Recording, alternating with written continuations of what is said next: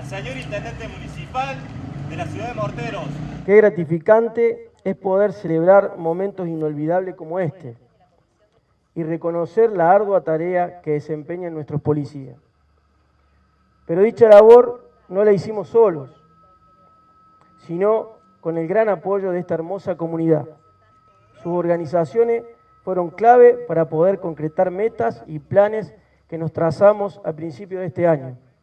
Los números estadísticos hablan por sí solos. Si nos remontamos al año 2017, en donde la realidad era otra, hoy podemos decir que estadísticamente estamos ante la sociedad de Morteros cumpliendo con nuestra misión. Junto con estas nuevas políticas de seguridad, se trabajó con nuevos paradigmas que involucran a varios sectores de la comunidad y de la cual nos enorgullece ser parte de ella.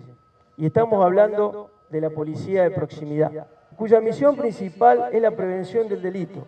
Los principales objetivos que nos propusimos es acercarnos a la gente, acercarnos al vecino, y lo logramos. Y seguiremos incursionando en tal sentido, con una policía cercana, amable, permanente y con una capacitación específica y profesionalizada. Hoy, esta dependencia policial cuenta con 5 patrulleros equipados con GPS, que nos permiten tener un mayor control sobre el servicio de prevención urbana y dar respuesta efectiva y eficiente a los vecinos de Morteros.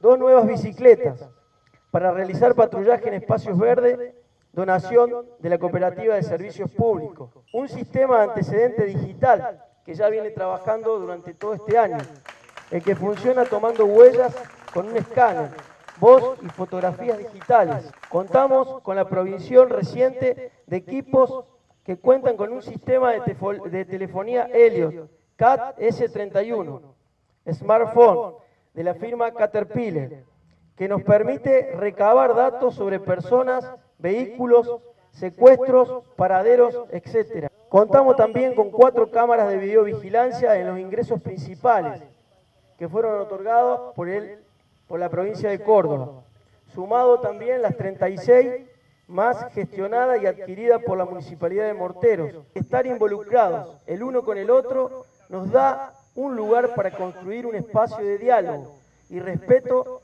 en busca del bien común. Y la verdad que está bueno ver la realidad de hoy, en donde el trabajo compartido hace posible que las cosas mejoren, avancen en beneficio de los vecinos. Los hechos me muestran a mí hoy como vecino de la ciudad que estamos más seguros, estamos más tranquilos, lo que no quiere decir que nos tenemos que relajar. Y eso se debe al compromiso, al asumir la responsabilidad de cada uno en el lugar que está sirviendo, a esa convicción de que estamos al servicio.